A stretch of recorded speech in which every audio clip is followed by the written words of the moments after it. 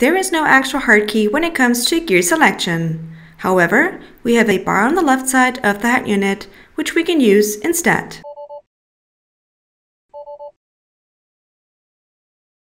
So how exactly do we do that?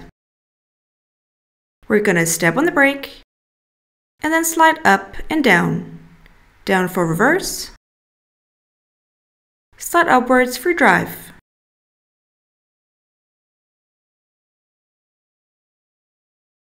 And then tap to park.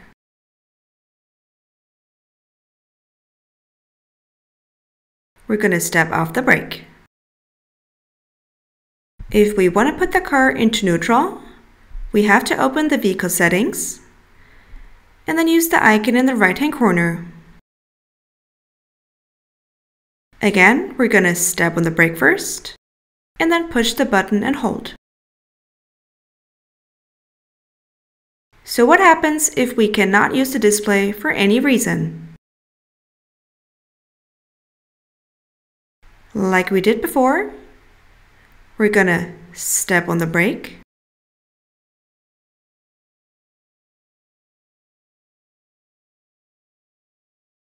and then activate the gear selection below the head unit.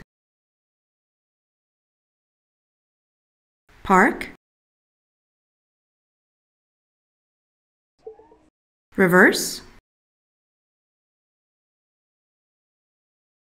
neutral, drive, and back to park.